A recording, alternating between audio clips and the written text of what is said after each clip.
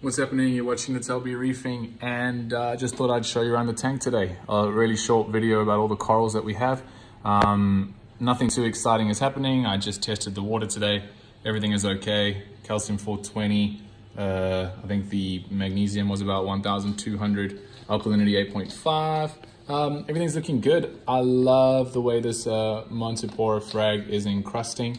It is doing that really quickly. It was on the frag plug before, took it off the frag plug, stuck it on there, and now it is going crazy. Yeah, everything else seems to be happy. And the interesting thing is that when I look at the tank in the morning when I'm on my way out, there's more polyps coming out, especially of this one. So it seems as though the polyps are out more when the tank thinks it's nighttime now. I think that's supposed to happen, but I don't really know. But otherwise, yeah, we're just having a quick look at the little SPS frags that are really encrusting really quickly. On the right-hand side of that frag there, you can see that entire like white piece is new. It's just getting longer and longer every day, as she said. Michael Scott. Then we have some encrusting at the base of that wild acro there. And yeah, the Zoa Garden. Oh, then I got the Utter Chaos. The new little additions, maybe you can see it better from that side. There you go. New little additions there. They're opening nicely. The ones at the back are supposed to be rusters, I think. Squished them and they're only slowly opening now. The giant green morph, the clowns love that, but it's really big. Then we've got the Goni, which is only just recently started doing things like looking like it had little arms or tentacles, which is quite cool. It was looking very just condensed, or not condensed, but contracted maybe.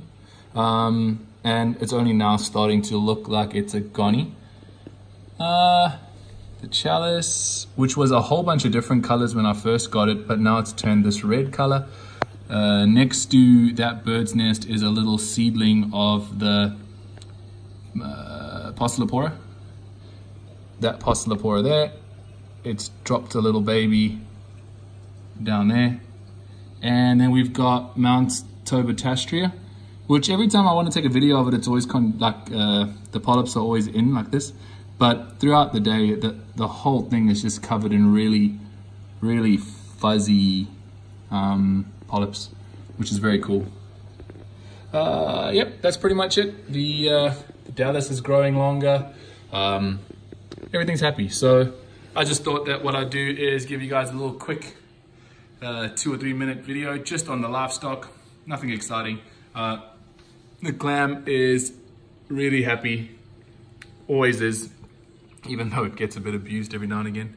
Every time I do a water change, I move it all the way over and then put it back where it came from. So I don't know. And there's this little thing growing on the side of the clam, that little green thing. I've got absolutely no idea what that is. I've taken off about 4 of them. It just keeps popping up in the same place.